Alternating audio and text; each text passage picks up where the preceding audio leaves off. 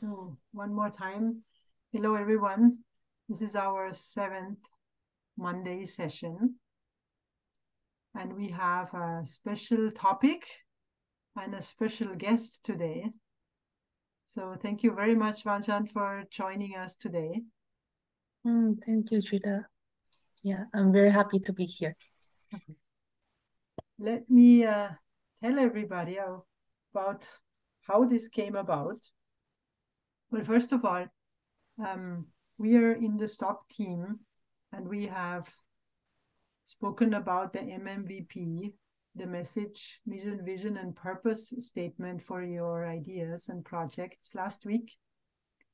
And this tool to create this MMVP is actually something that has a twofold intention. And the first one, which I think is the priority right now in this week for you, to really find out about your own relationship to the idea and how making it aware, or making yourself aware, and making the statements become sentences. Tangible? Yeah, tangible sentences that you can actually communicate, that it's more than it's just, going on inside you, is helping you to align as a team. The second intention is then, taking what you have created as an aligned team and putting it out there, approaching a market and asking for the same kind of a resonance or feedback from those people you want to serve. And I've been telling a lot of people about what it is we are doing in this course, and I've been talking to Vanchan about it because we have been into talking about how energies and inner programs that we have somehow acquired long back are actually affecting us today, and how this is affecting behavior that we have, maybe patterns that we see, how we actually work together with others. And then she brought up this concept about the 12 senses, and I'm like, what is the 12 senses? I know up to 7, but then what are the other ones, right? And where is this method or this concept coming from? Sorry? Was there a question? I think that was a mistake. Okay. Let me just use that opportunity since that happened. All of the questions that might be there still about some stuff for the course or the team chat or any other stuff, I want to move this to the end of the course so that we use the last 5 to 10 minutes for that, for clearing up questions. So we really want to stay present now for what we are talking about right now. So make sure that you are present. Yeah, where did I leave off? Okay, the 12 senses, right? 12 senses. So conventionally, there's the 5, and then maybe 7, and then there's the lesser known. Yeah, the lesser known senses. Yes. Exactly. So these 12 senses, I of course immediately checked it out. Where does this come from? And it originates from Rudolf Steiner, who is an Austrian, but who is known around the world. But yeah, it doesn't really matter where it's coming from so much as well, even though there is probably a very deep and broad and interesting history about it. But we want to use it practically. I'm a very practical person, and this is what I love in the conversations I have with Vanchan about stuff. It's like, how do you actually use that? How do you use a thought or a new way of uncovering something to become aware of what you're actually doing? And she's always asking me these questions, and I'm like, wow, I didn't see it that way before. So that's why I invited her. And I think it works really well to use those 12 senses actually for helping you in your teams to discover what these sentences that you're trying to create that helps us align. I mean, it sounds really like a magic thing, right? I mean, how do we create just a couple of sentences and they align us? So that's where we want to become practical. And I think that was enough of my introduction. That's pretty good. That's pretty good. So I assume that the students have already read the text, but I can kind of just jump into it briefly. Shall I start? Yes, yeah, go ahead. What Ranjan is referring to is the community or the forum post that I've sent out a couple of hours ago. So that has a little bit of what we are going to talk about. I am just going to share my screen. I assume, okay, I'm sharing my screen right now. Okay, perfect. So the text that Jutta would have sent out would have been from here onwards, which is the introduction. It is very basic introduction because the subject itself can be quite broad, but with the constraint of time today, I'm not able to actually give you the full flavor of it. So I invite you to read it at your own leisure if you're interested, but if not, let me jump into it. So I assume you also have this section in the board. This is where you actually utilize this senses in your daily lives, whatever you do. But the top part, the overview, is really just introduction, a little bit of a concept. I couldn't go into too much detail because there is too much depth involved. And so this is just basic introduction. Now, as for today's session, we'll be discussing the MMVP. And so right before you go into the breakout room, this is the part that I kind of want you to really read because it directly relates to how you engage with your team members during the discussion.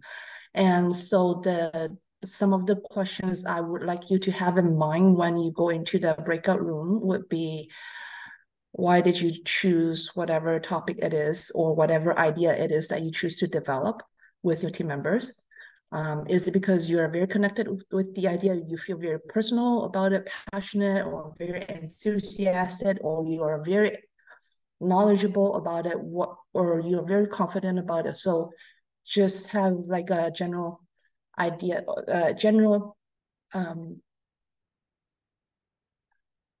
idea about the reason that is propelling you to actually engage yourself in developing this idea further.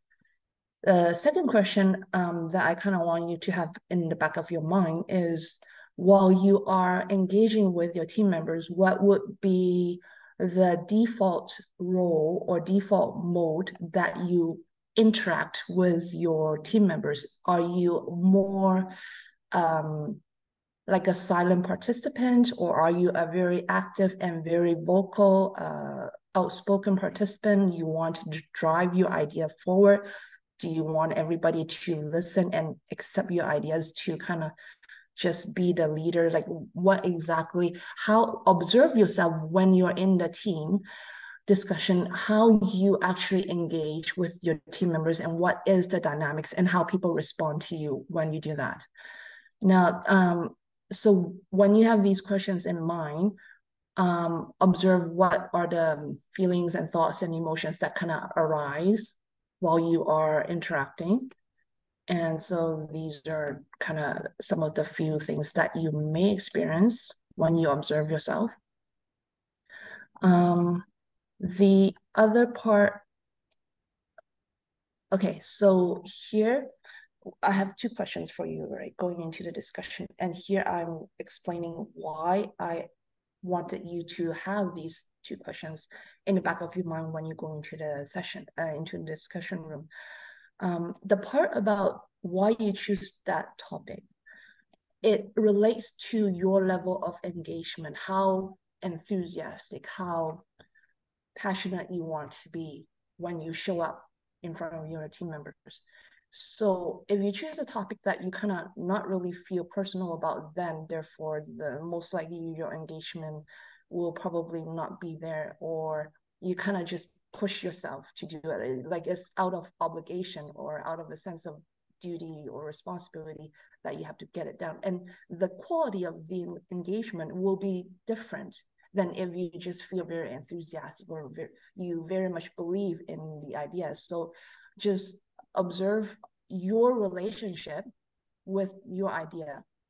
It could be different from your team members, but just observe that and how that affects your engagement, the quality of your interaction with the team members, and the kind of discussion that comes up, and how you respond to the suggestions or the ideas from your team members. And then the second part, the second question, when I asked about the role, how like the pattern that you have when you engage with a team, that part is more so about your default pattern, your is like your template when you interact with a group of people. It sort of reflects your human relationships, the different kind of dynamics that you have with different people in your lives. So right now in this group session and in this team that you will be going into to discuss your idea, observe what kind of pattern you are activating, what kind of thoughts, feelings, emotions, attitudes, even things like how is your body feeling, what is your body language, and so on. How do you speak, and how do you, let's say somebody does not like your idea, does not like your logic, how do you respond? Like what's going on in your head? So it's all the pattern that is kind of being activated when you're engaged with your team members, when you're engaged even by yourself. Before you engage, what do you feel? So this is just to make yourself more consciously aware of all the things that's happening to you before you actually interact or during the interaction. So that affects the quality of your discussion. That also affects the quality of your teamwork. You can probably save more time if you are efficient in interacting with people, and if you are not, definitely you probably will be struggling a lot, or you may end up doing a lot of the work that your team members are supposed to be doing. So there could be a lot of it could illuminate a lot of problems that you may potentially have with your team members. So this is the part that I want you to observe. So those are basically this part is directly related to what you'll be doing today when you go into the breakout room. I kind of want to talk a little bit more about the 12 senses. These are the 12 senses. I want to focus on sense of movement today out of all the 12 senses. And the reason for doing that is because the conventional understanding of sense of movement is that it is how you move your body, or it is how your physical body is moving. It's about like your musculature, but this 12 senses have developed beyond that physical level. So right now, what we are teaching, we're offering a course on 12 senses later, but what we're teaching in the 12 senses is not limited to the physical level. It includes the non-physical level. So what I mean by non-physical would be sort of like what you have right now is an idea with your group. It is non-physical. It is not visible yet. And that's why Jutta is inviting you to write it down, like write, your MMVP down to make it physical as a first step. And then you bring the idea forward and forward into physicality. So sense of movement on the non-physical dimension is about the energy that propels you to move toward a goal or a direction in your life. It could even be linked to your life themes anything that you have been struggling with pretty much repeatedly throughout your life, you keep on trying to move in that direction towards that goal, but you somehow cannot get to that goal, and then you keep on just going, but you never get there. So it's your sense of movement, that movement energy, that is driving you towards that goal. So that is it's the most concise definition that I can find for this sense of this sense out of the 12 senses. So there are some characteristics with the sense of movement. 4 of them here. So one of the characteristics of sense of movement is how you move. This could be like you're very lethargic, or you're kind of like, not too interested, but I want to get there. I just don't want to move my body. It could be that, or it could be something more like, I'm very, very excited. I really want to develop this idea. I really want to talk about with everybody. Like it could be any, it's how you move. So it can be very dynamic. It can be very creative. So I invite you to observe how you move towards your goal. And the second characteristic of this sense of movement is the condition we're in when we move. So this one, when I learned this is a little bit vague. So it's like your state of mind that you're in when you move towards that goal. For example, when you come into this class, or when you take this course, when you register for this course, what is your state of mind? Did you all just want to find a course and fill your transcript with something, or is there more to it? So like, what is driving you? So it could be like, I don't know, I just take this course just out of curiosity. So that will be your state of mind, for example. So some other ones could be like, I'm not very focused when I try to drive towards my goal. That could be your state of mind. So this is what I mean by the condition we're in when we move. The third point about sense of movement is the direction that we move towards. So this is like your goal. Why did you choose that goal? What is behind your motivation? Why did you choose that goal instead of this goal? So that will be an interesting one. Like you can even dive in a little bit deeper as to why you choose a certain direction, or maybe you and your friends have the same goal, but you move in different directions. You come at different angle, and probably do different things to arrive at your goal. And the fourth characteristic of the sense of movement is the result of our movements. So you can be moving and moving and moving. You can be doing the same thing over and over for 10 years and not getting there. So this is what I mean by results. How are you getting your result? Are you even getting your result? Or you got something, but it's not exactly what you want. Like not exactly, or maybe you didn't envision your result to begin with. You just kind of feel like, I just want to go there. But I didn't really have a very clear picture. So this is the fourth characteristic of sense of movement. So the way I want you to utilize this sense of movement in the breakout room is when you're actually talking about your idea,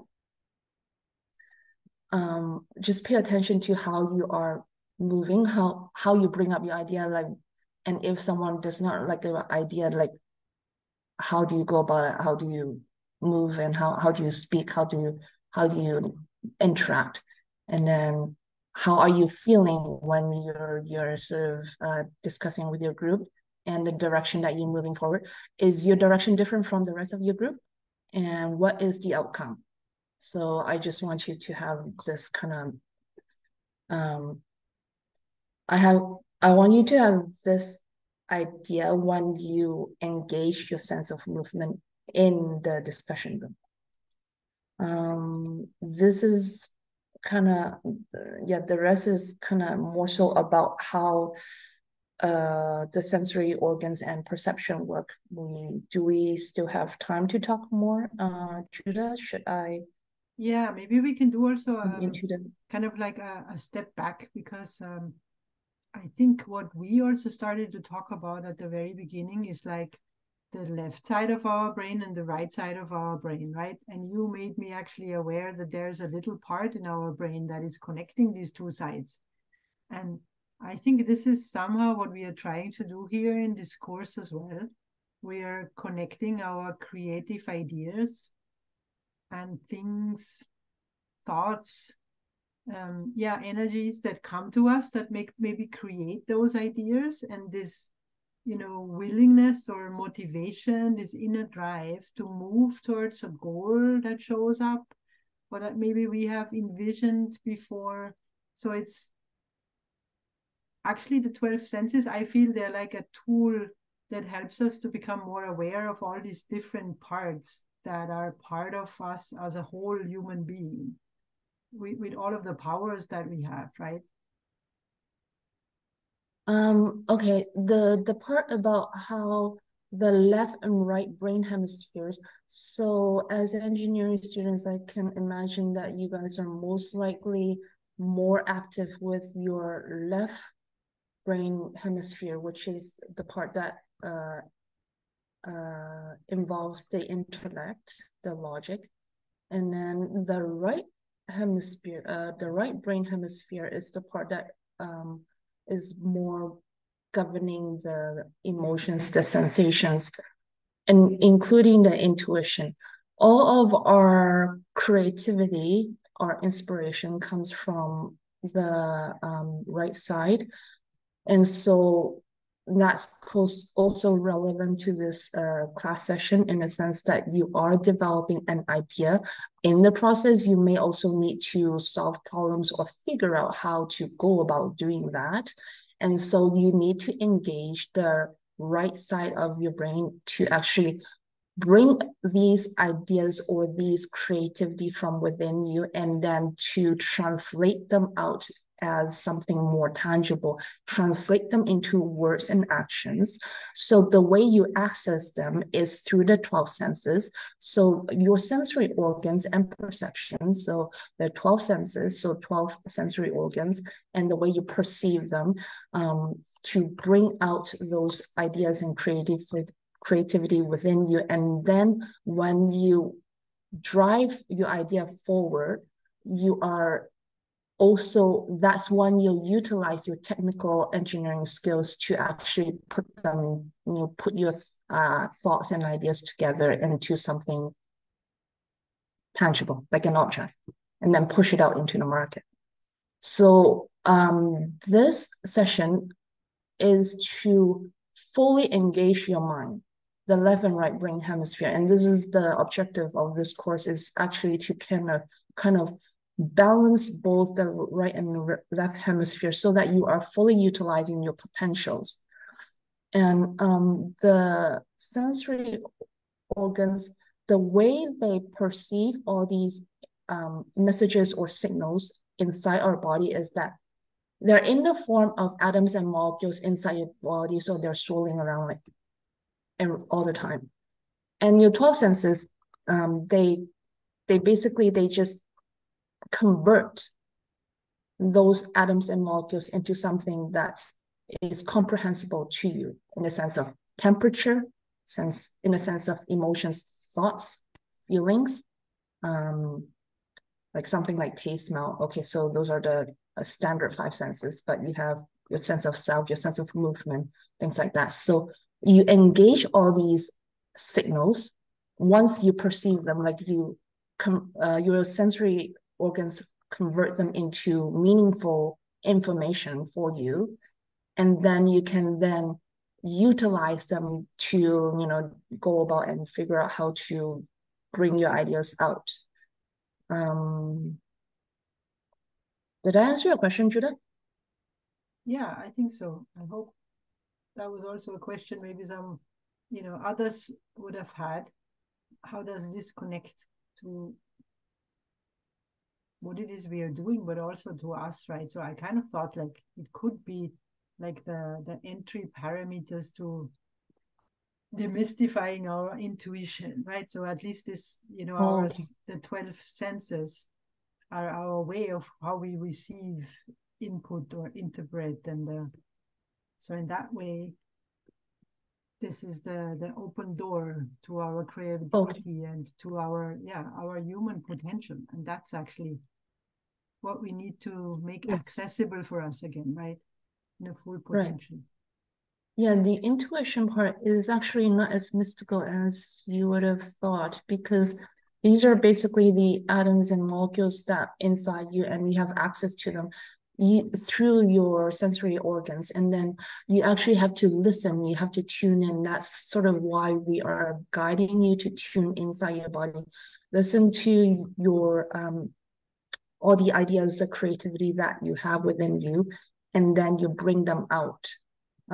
So intuition itself might be an umbrella term for all kinds of inspirations and creativity and ideas that you already have within you that you are currently not registering consciously in your head. But through using the 12 senses, you can start to access them and then convert them into something meaningful for you. So it's, intuition is not really anything that is mystical. It can be scientific. Very, very good. Yeah, this is very important to look at from this mechanical side, let's say it in this way. Because when you ask successful business owners or talk to founders of startups, what they say is like, well, we were just lucky if it works out really well, right? But I don't think this is the case. And we are at the starting point. So we really want to use all of the tools that we have available. Okay. Does anybody have any questions, or shall we just move on? Yeah.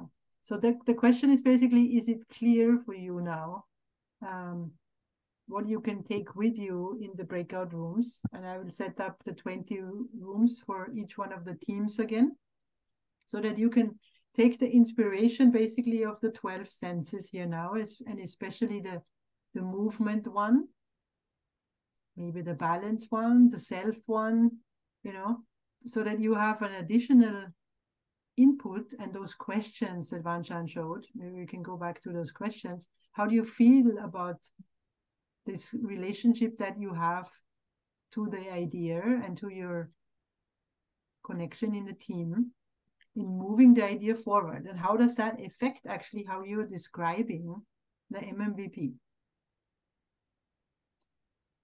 We hope that you win some new insights when you go through the questions and openly share your thoughts. Maybe there's one more. I have a question related to temperature.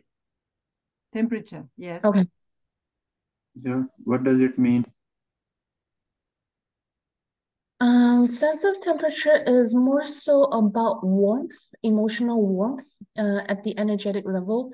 It means when you connect to an idea or when you connect to a person. It doesn't have to be a human, but it can be a non-human. So whatever you connect to, do you feel warmth? Do you feel that connectivity, or do you feel cold? Cold as in like almost like there is no connection. And warmth like is distance. Like you feel, sorry? Like a distance somehow, right? Yeah. Kind of like that. Yeah, it's like it's really far away or cold.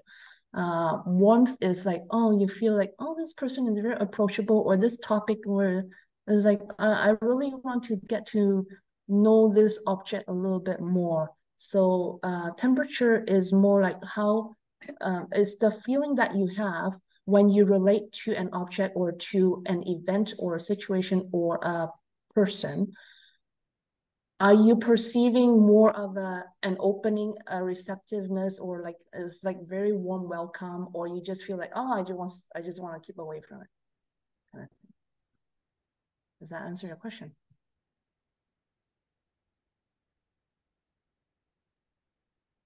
I hope so. A addition, because we talked about that as well, Wanchan, what if you're not connecting to the idea? Maybe actually it feels cold. It feels like, well, I want to do this class. I needed to be in a team. It was really, you know, a lot of energy that we spent on putting everybody together in a team. I just want to be part of this and go on the journey. And you're not connecting in that way, maybe, that warm, welcoming feeling. That is okay too. The first thing, yeah, go ahead. Yes. The first thing is to observe your feeling that you're not connecting. So go further into that feeling of not connecting. And the first question I'll ask is, when is your first instance of having this feeling?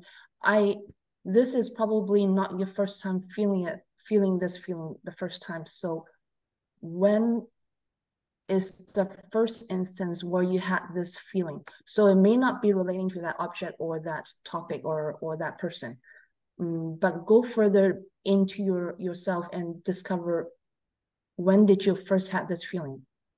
Because your relation with that, whatever it is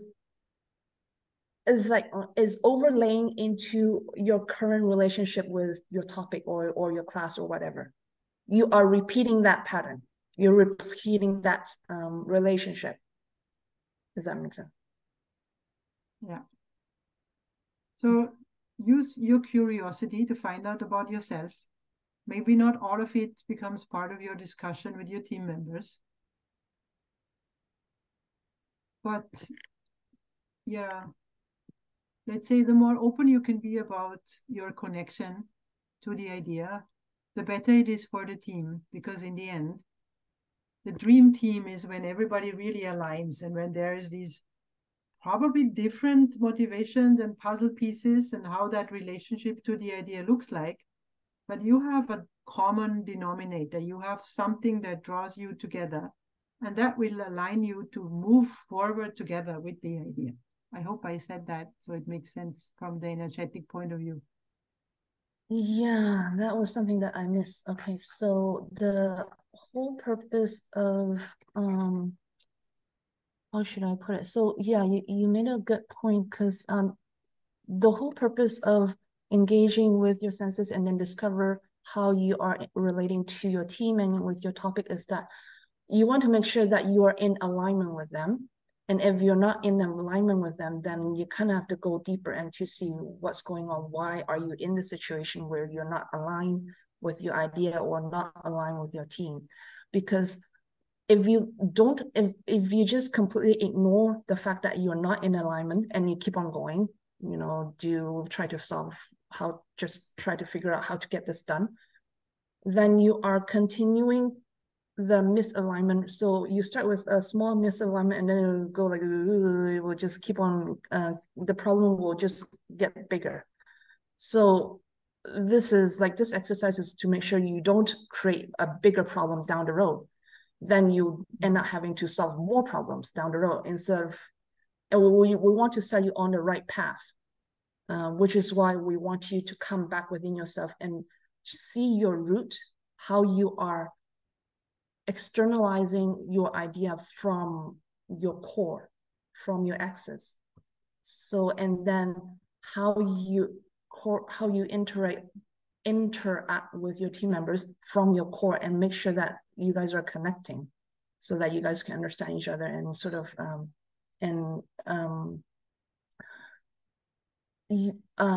benefit from the diversity of your team members. Yes. And the diversity can come also from the role, right? So it's like you can take a different perspective. You can take a different stance looking at the idea from another viewpoint, right? So all of this is bringing in value for the team as a whole.